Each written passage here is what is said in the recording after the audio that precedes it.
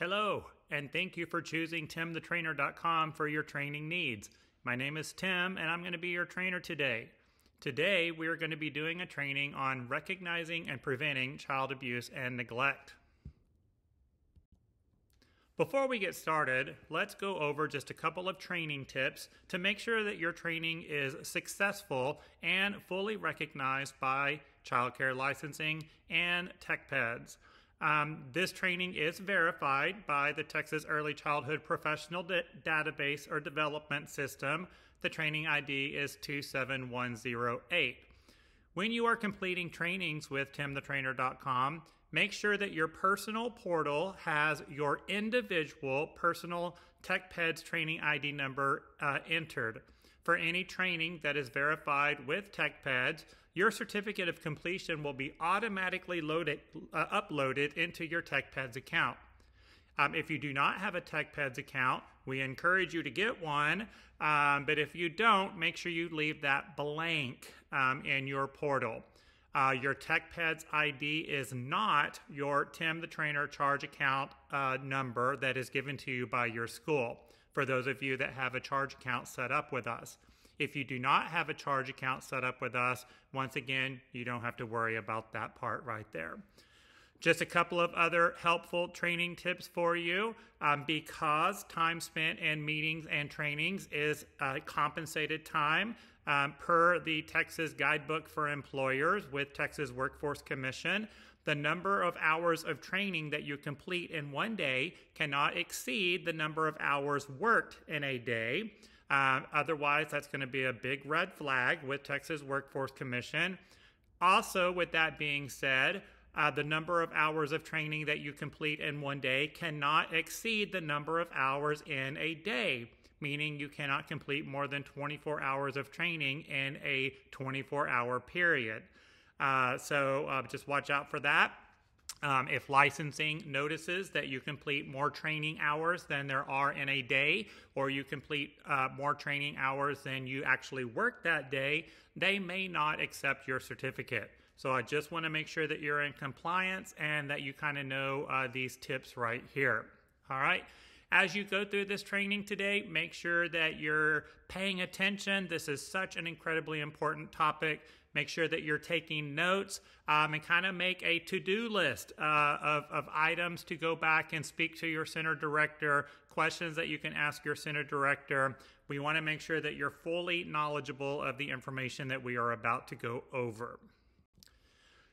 This topic today, recognizing and preventing child abuse, neglect, exploitation, and sexual abuse, is a required training with the Child Care Minimum Standards.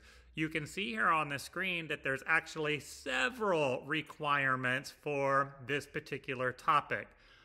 This topic must be done as part of new hire orientation. So anytime you are hired at your center, you have to go through child abuse and neglect training at the time of hire.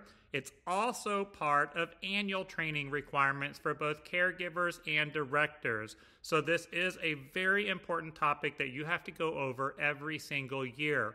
We want to make sure everyone fully understands the expectations for protecting the children in our care. Also, there is a minimum standard regarding personnel records, that there is a signed statement that you understand the reporting guidelines and that you understand the requirement for annual training for abuse and neglect. That has to be in your personnel records.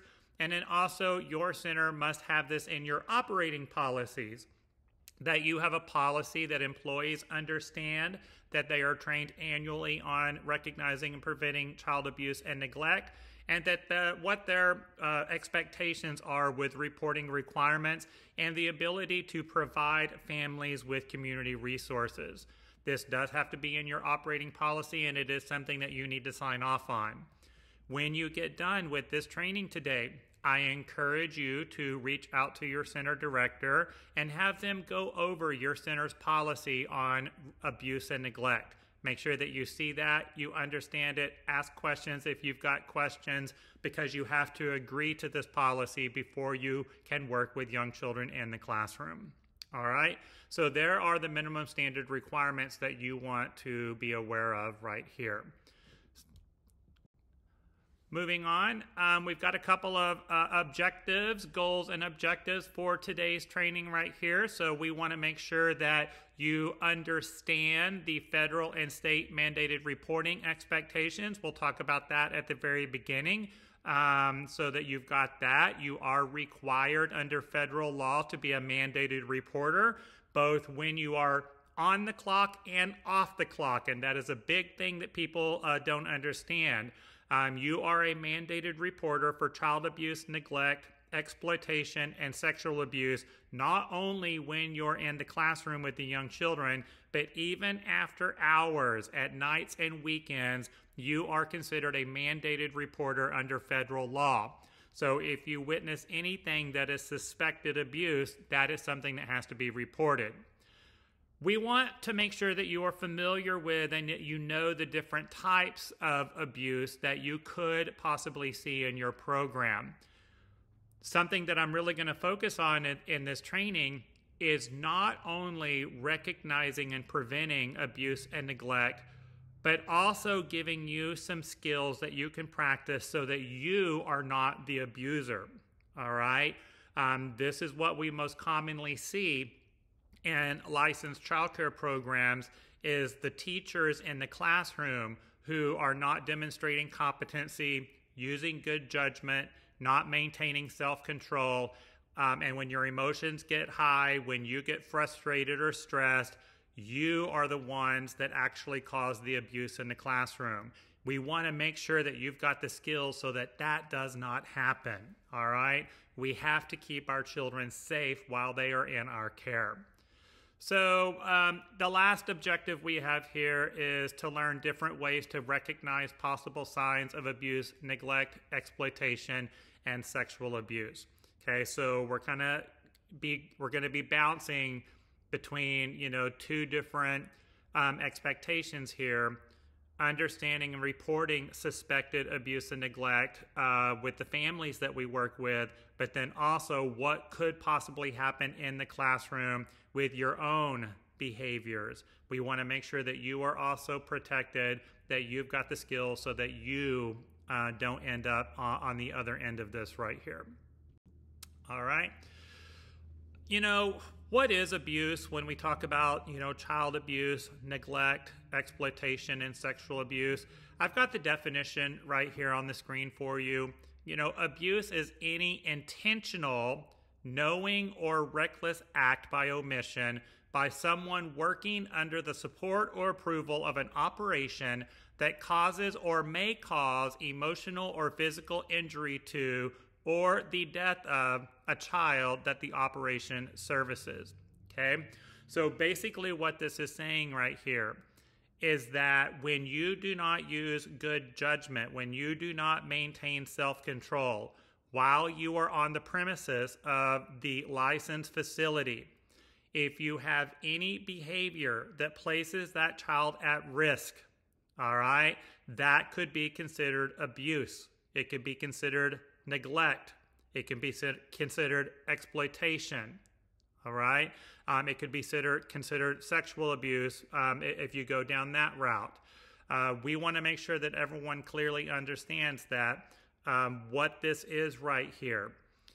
So while you are working in a classroom, if you do not maintain self-control and have good judgment, and you have any behavior with a child, okay, knowing or reckless behavior that places them at risk, you could be charged with abuse and neglect.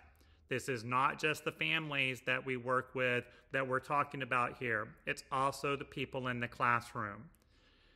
I understand that right now, in today's world, everyone has a very narrow window of tolerance, okay?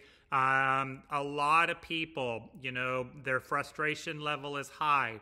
Their stress level is high. We are dealing with behaviors in the classroom that a lot of people have never seen before, all right? And I've got a lot of other trainings that will address the reason why we are seeing these behaviors and what we can do to support these children, right? But, when we don't maintain composure, when we don't have good judgment, we could be the ones that are the abusers. And we want to make sure that that doesn't happen right there. Okay. So let's kind of talk about the responsibilities that we have as a mandated reporter. Once again, referring back to the child care minimum standards, under 746-201, the permit holder responsibilities, reporting and ensuring that your employees and volunteers report suspected abuse, neglect, exploitation directly to the Texas Abuse and Neglect Hotline. Like I mentioned earlier, under federal law, we are mandated reporters. Whoever suspects the abuse has to be the one to report it. All right? Now, what exactly do I mean whenever I say suspected abuse? The way I like to define suspected abuse is, can you write it down? Right? A child comes into your program and they have unexplained marks and bruises. A child has a particular behavior in a classroom. The child has a particular language, or they say something that is an indicator of abuse. These are all things that you can write down. That would be considered suspected abuse. Another question I commonly get is, you know, if I suspect abuse in a classroom, can I take a picture of the child? All right. I would be very careful doing that because you're opening yourself up to a lot of other possible consequences. Number one, under the Privacy Act, you can never take a photograph of a child without permission from the parent. And the parent must know the intent behind taking the picture. So taking a picture of a child with possible abuse without permission from that parent, that could go into violation of privacy. All right? So you've got to be very, very careful. You also never want to take a picture of a child that makes them feel ashamed or belittled. All right? So you've got to be very careful in how you do this. If you're in a situation and you're like, Tim, I'm going to take a picture, you know, of that child, I will take the risk of violating privacy. Here we go. When we talk about suspicion, if you are suspicious enough to take a picture, that is reportable. All right, 100% reportable.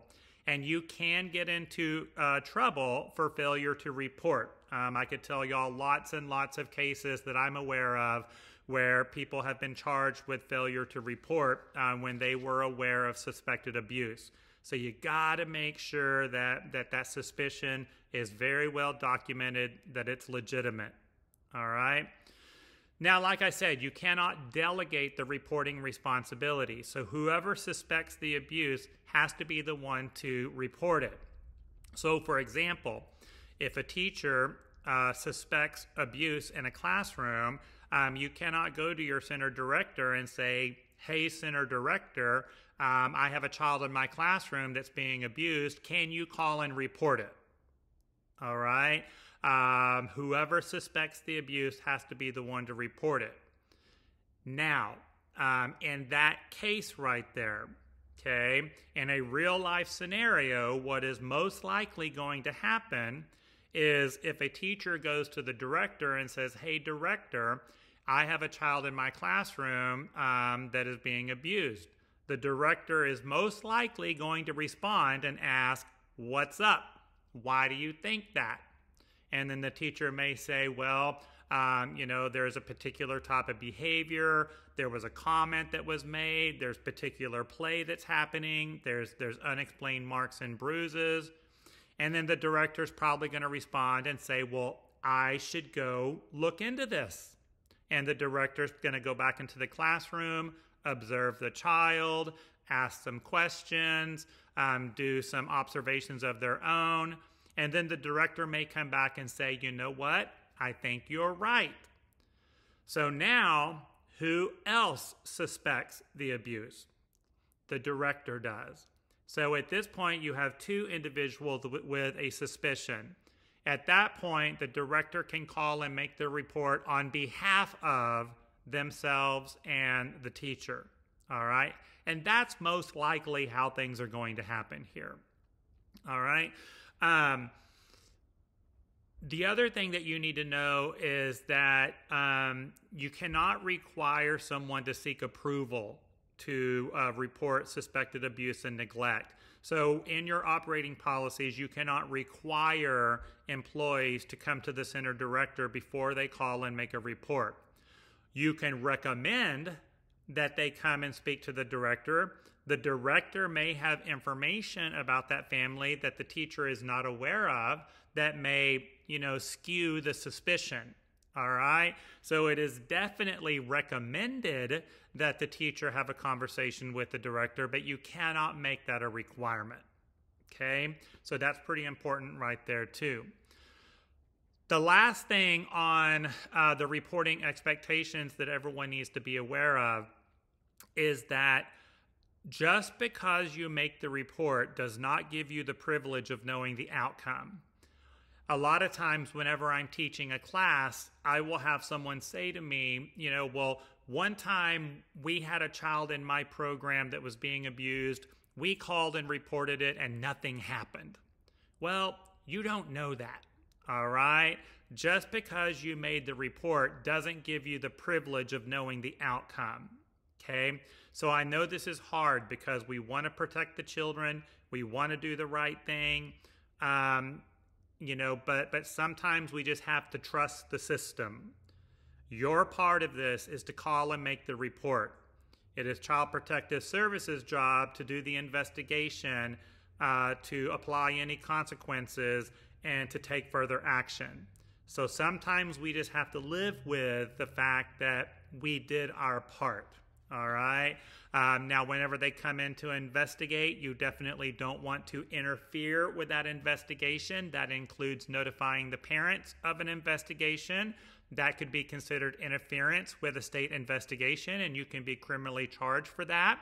So once again, it is Child Protective Services' job to notify that parent of them coming in to interview the child or to look into a situation. They are the ones that will make that notification, so you don't want to interfere. However, from time to time, they may ask you to sit in with the child so that there is a comfortable adult that the child feels comfortable with.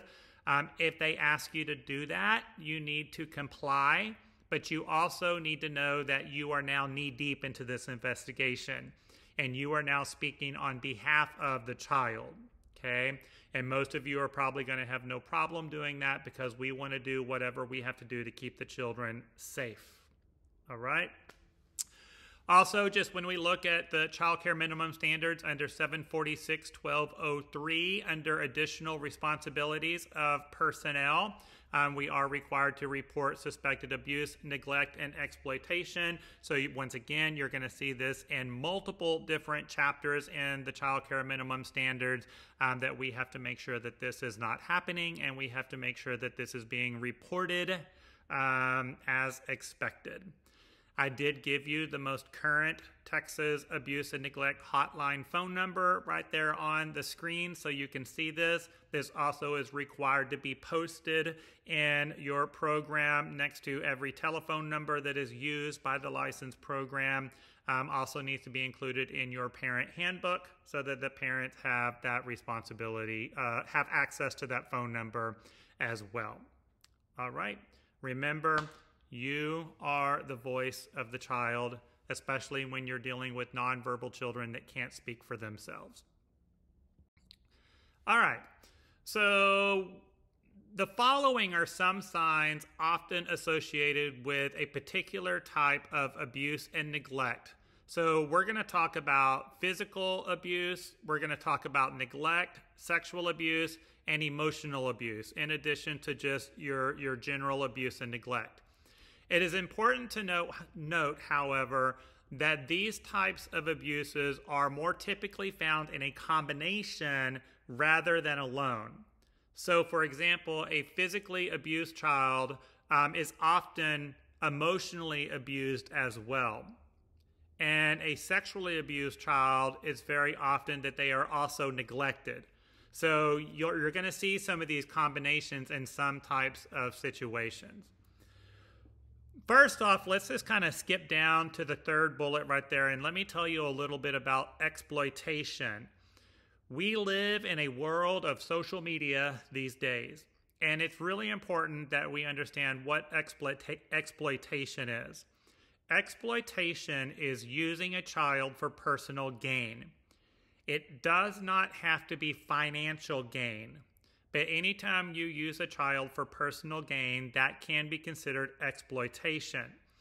The reason why I'm telling you this is one of our biggest legal trends in the early education industry these days. It's when teachers post pictures of children in their classroom on their personal social media accounts. That can be considered exploitation, especially given the intent behind it. So we always recommend that you have a policy in your program that your employees are prohibited from posting pictures of children enrolled in your program on their personal social media accounts. We want to make sure that you are protected. We want to make sure that the children are protected. The biggest trend that we're seeing right now with this one are, your TikTok videos or your Reels, where people are actually taking videos of the children in the classroom and posting them on TikTok or Facebook or Instagram, creating those stories. And y'all, that is definitely exploitation. And once again, I can tell you lots and lots of stories about people that have been arrested and are now sitting in a jail cell because of their TikTok videos. So once again, this is a big no-no. You don't want to do that in your program. All right, let's kind of move on right here. Let's talk about some signs of abuse and some common indicators. So we're going to first talk about what to look for with the child, but then also what to look for with the adults that are working with that child. So either the parent or the guardian or the caregiver themselves in the classroom. So for the child, common indicators would include bruises or wounds in various stages of healings. So, it's not that you just have a fresh bruise that probably happened yesterday, but there are multiple bruises. Some are new, some are old. They're in various different stages of healing, meaning that there is an ongoing sign of injury, right? You might want to look for that. That could possibly be an indicator of abuse. It could also just be a rambunctious child that is very physically active, that has a low tolerance of pain and is on the playground and falls a lot or falls off of their bicycle or does a lot of rough and tumble play. Okay, so you got to be able to see the difference between the two. Just because you have bruises or wounds in various stages of healings doesn't 100% mean that it's an indicator of abuse. It could just be that they're being a child, which is very common in our industry right here. Injuries on two or more planes or sides of the body, okay? So, typically when someone falls down, they will fall on one side of their body. But if they have bruises or injuries on multiple different sides or planes or area of the body, that could be an indicator right there. Injuries reported to be caused by falling, but which do not include hands, knees, or forehead. Sometimes when we're doing our health checks, we'll kind of say something to a parent about, I see here that Leslie has a bruise on her side. What happened? She fell at home. Well, typically when someone falls, the injury is going to be on the hands, the knees, or the forehead, because this is the part of the body that is going to hit the ground or hit the piece of furniture first in most situations. Not all situations, but most situations. So again, if it's an injury that is on a part of the body that's not a hand, knee, or forehead, and someone is saying, well, they fell, we want to look into that a little bit more. Okay, or we want to look at other possible signs of abuse or neglect when those type of comments are made right there.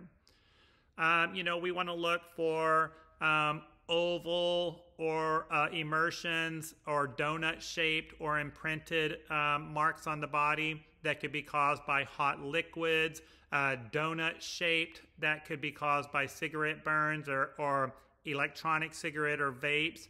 That definitely is something that we want to look out for right there.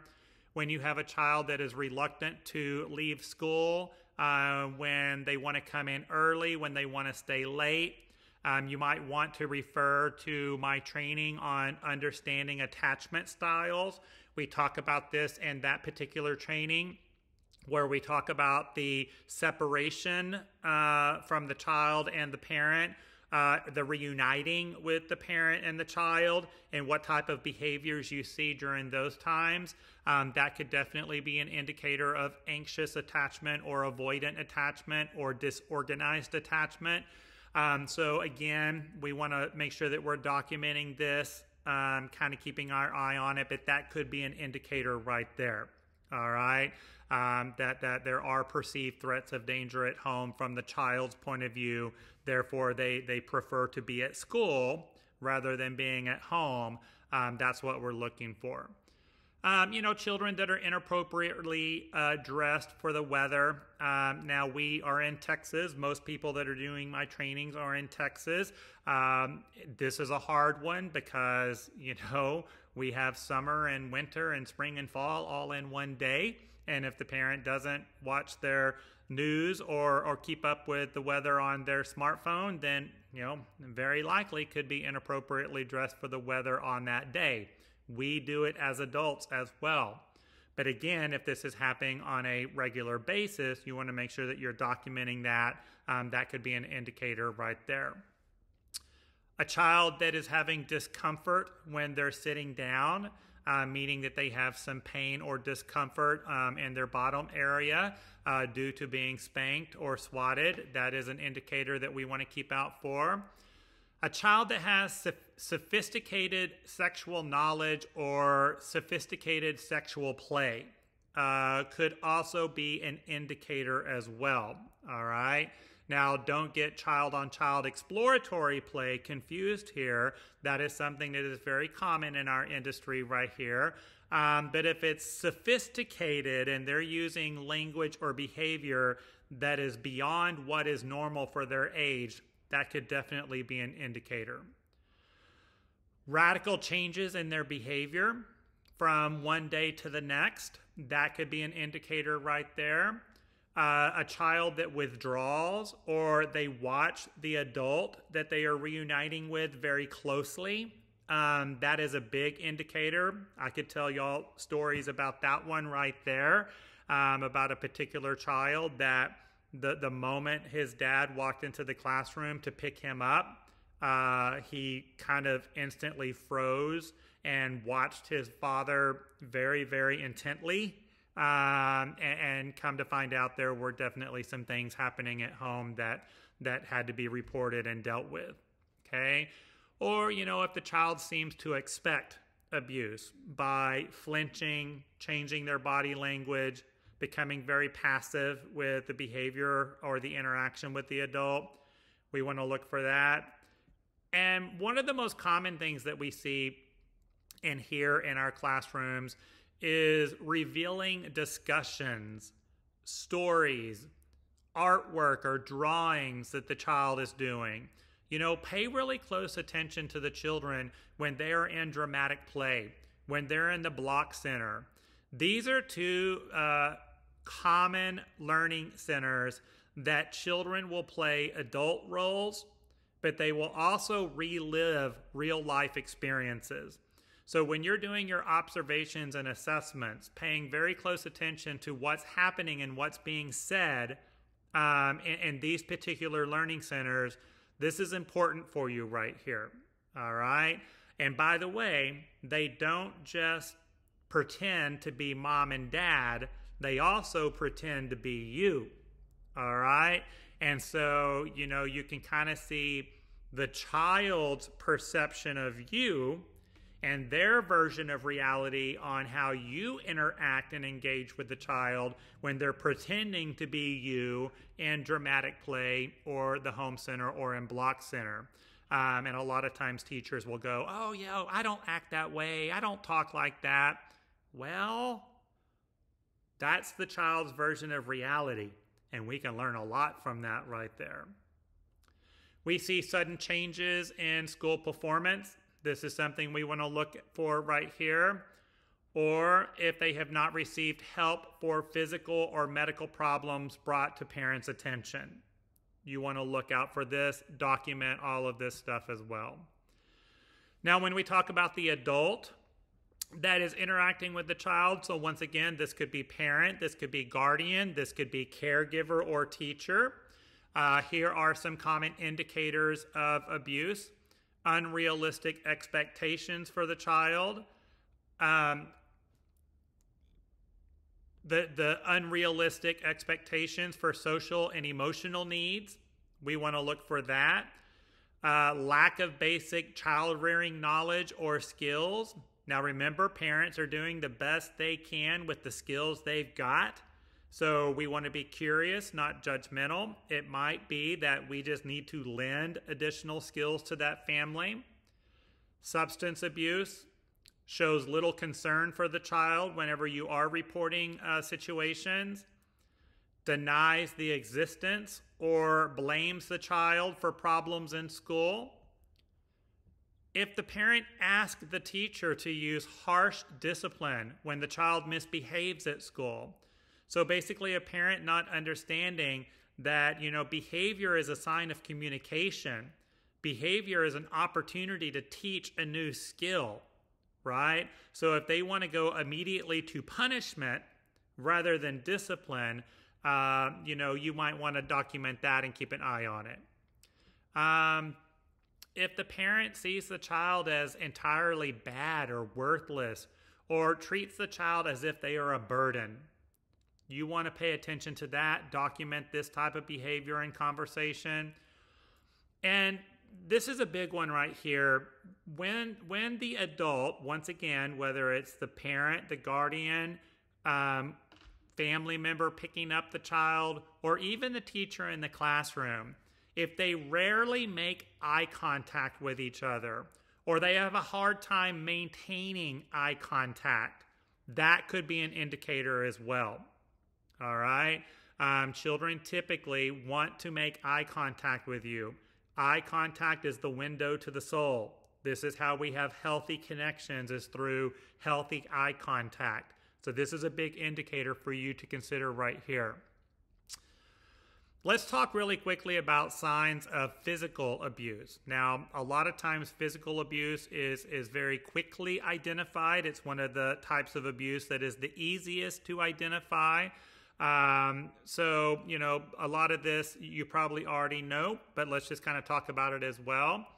Once again, has unexplained burns, bites, bruises, broken bones, or black eyes that the adult can't explain. Has faded bruises or marks noticeable after the absence from school. If the child seems frightened of the parents and protests or cries when it's time to go home.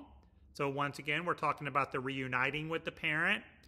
If they shrink when the adult approaches them, or if they just simply report injury by a parent or another adult caregiver. You want to make sure that you document this right here. Things to look for with the adult. So once again, the parent, the guardian, the adult picking up the child, or the teacher in the classroom. An indicator here is offering conflicting or unconvincing or no explanation of the child's injury. If they describe the child as evil or in some very negative way.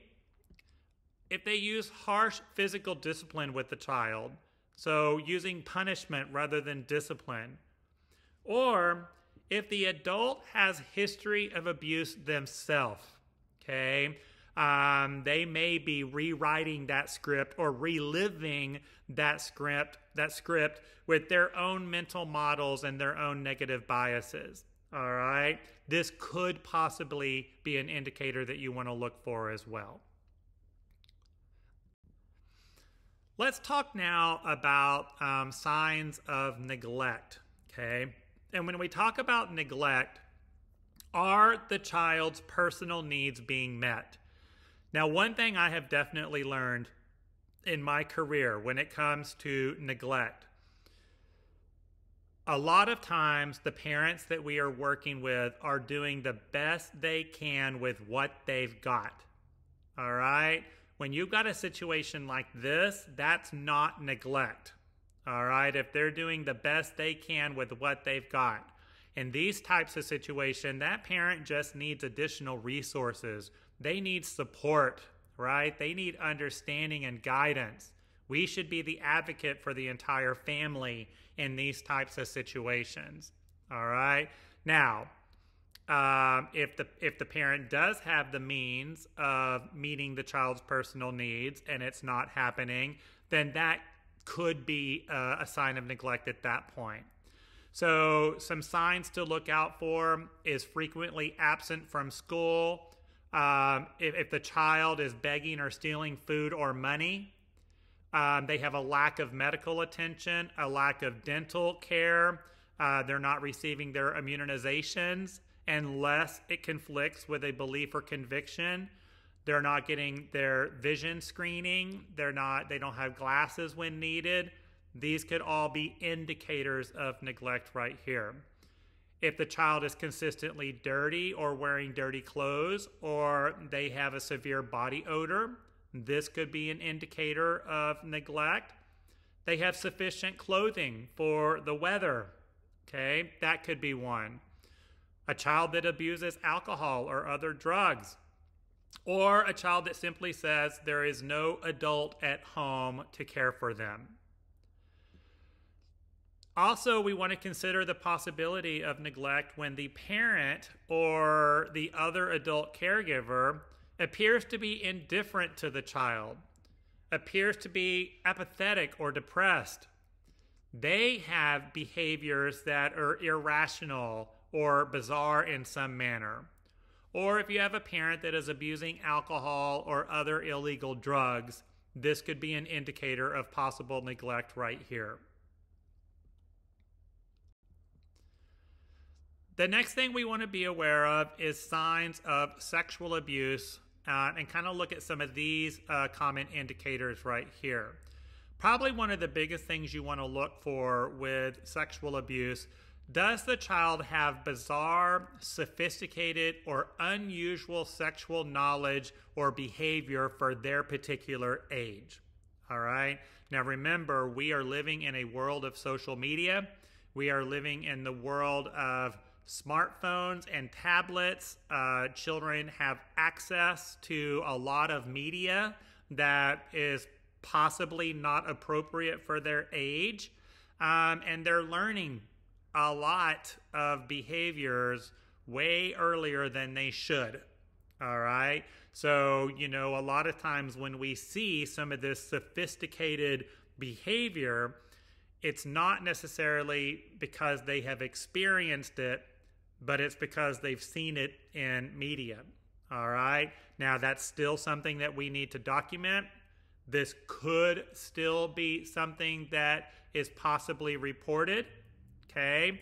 But kind of keep that in mind right there. We don't want to jump to a conclusion right here.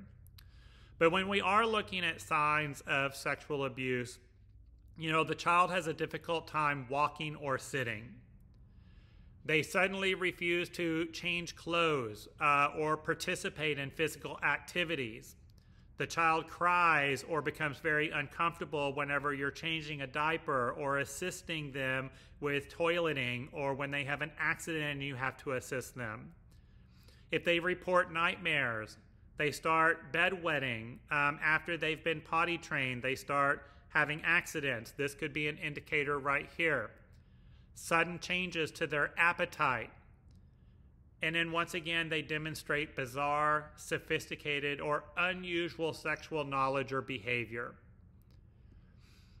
Children that may run away from home. So when we're talking about our K through 12 children right here.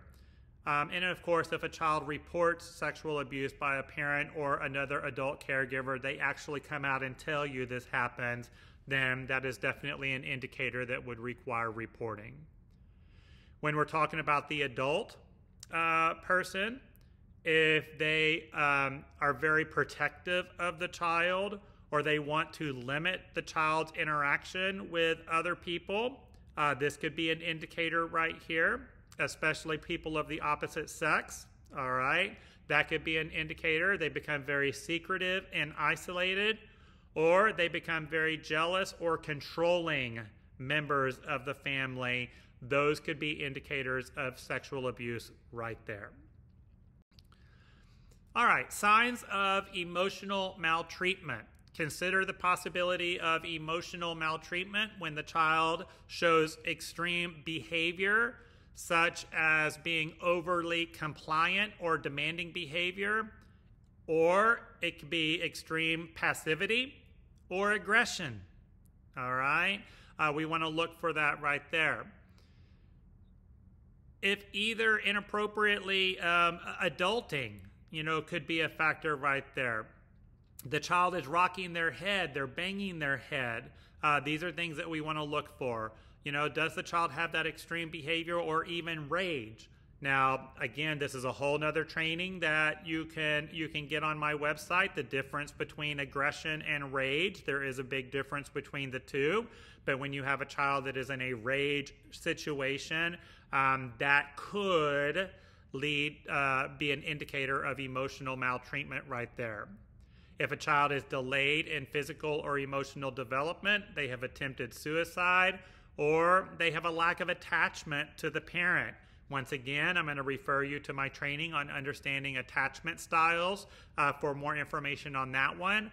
But again, what we really want to look for here is the reuniting or the separation between the child and the adult. Okay, these could be big indicators of emotional maltreatment or abuse. When we're talking about the adult or other adult caregiver, when you have an adult that is constantly blaming, belittling, or berating the child, all right, this could be a sign of emotional abuse. If they're unconcerned about the child and refuses to consider offers for help for the child's problem, this could be a sign of neglect right here. Or if the adult just rejects the child, rejects the existence of the child, these could be indicators for you. All right, there we go. So we've talked about the common indicators of abuse, neglect, exploitation, and sexual abuse. Let's talk about how we can prevent this. Okay, and when we talk about preventing abuse and neglect, we want to make sure that every adult has the ability to demonstrate competency, to have good judgment, to maintain self-control when in the presence of the child and when performing their duties. I have several trainings on my website that deal with this particular topic. How to maintain that composure, how to change the power of perception and understand the power of perception, to practice that positive intent, that when you're working with a child, understanding that all behavior is a sign of communication, that child is trying to tell you something the only way they know how. Okay? All behavior is an opportunity to teach. It is an opportunity to make a difference. And basically what we want to practice in our classroom, everything we do in our classroom should always be an adult first, child second model. The adult must maintain composure. They must self-regulate and have the ability to self-regulate before you can expect a child to do that. All right? I talk a lot about conscious discipline. Many of you are familiar with conscious discipline, written by the amazing Dr. Becky Bailey. If you're not familiar with it, I encourage you to look it up, consciousdiscipline.com. But we want to make sure that every adult working with children has the ability to self-regulate. Like I mentioned at the beginning of this video, when we talk about understanding and preventing child abuse and neglect, people immediately want to go to what is the parent doing at home that could be abuse or neglect. but we fail to realize that a lot of the abuse, neglect, and exploitation happens right in our classrooms. So we have to be fully aware. Do you have the mental ability to make a good decision at this moment? Do you know your triggers? Okay, write your triggers now. What are things, write them down. What are things that children say or do in the classroom that you know pushes your button? All right? And whenever the child has that behavior, you stop. You take a deep breath. You relax. And you tell yourself, I am safe. I can handle this. I can help this child with their problem. Okay? We want to know the difference between responding to a child versus reacting to a child. It's the ability to hit the internal pause button. And as an early educator, you always have to be consciously aware of that internal pause button. And when I am not in my executive state, when I am in my emotional state, when I am in my survival state, I should not be interacting or engaging with that child until I self-regulate. Because if you do, you could cause abuse, and you personally could have consequences to that. Not just the center that you're working at, okay? But you as an individual could be criminally charged, okay, for what you do to a child in that classroom. So you always have to be aware of that. It's not just the center that has consequences for abuse and neglect. It's not just the parent or guardian that has consequences to abuse and neglect. It's all of us that are working in the classroom with the children. We have to practice composure on a daily basis. All right? Know the difference between responding versus reacting. Once again, I have tons of trainings on my website, timthetrainer.com, to help you with self-regulation, to help you with composure, to help you with self-control, to help you be in that positive mental state so that we can help the children and support the children, not hurt them. And then pass these skills on to the families. Remember, you are an advocate for the entire family, not just that child. And understand that most of your families are doing the best they can with the skills they've got. It is our job as proud early educators to lend skills to families in addition to lending skills to children. If we work together, the power of unity, okay, we can keep our children safe. You've got this. Last thing that we have right here to share with you, we are required by child care regulations to share community services and support with our families. The best way to start is to go to childwelfare.gov, and then you can just do some simple internet searches in your local community for supporting individuals with preventing child abuse, neglect, exploitation, and sexual abuse. Once again, refer to your center's policies on community services and how we can offer that support. Also, for yourself, if you know that you're struggling with self-regulation, if you're struggling with composure in the classroom, don't be afraid to go to your center director and ask for support. You are not alone in this right here. There are plenty of opportunities to get additional training, to practice new skills, okay? Have a role model come into the classroom and practice with you. So we have to take ownership over this ourselves as well. Don't wait for someone to come in and offer that support.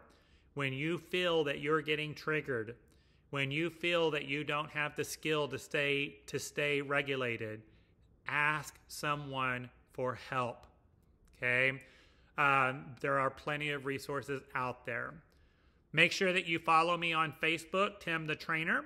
I post a lot of resources to help teachers and parents keep children safe. Also, look for your center director for your local and community resources to help you out. Awesome, you did it. You have watched this video on recognizing and preventing abuse and neglect. You are now going to take an assessment with some questions in order to receive your certificate of completion. Please feel free to reach out to me if you have any questions about the material that was covered today, or if you want additional information related to the material that we discussed. You can email me, Tim, T-Y-M, at timthetrainer.com, or you can call our training hotline, 972-200-0504. Both my email address and our phone number is located on our website, timthetrainer.com. I don't want anyone to ever feel like you're in this alone. We are in this together, okay?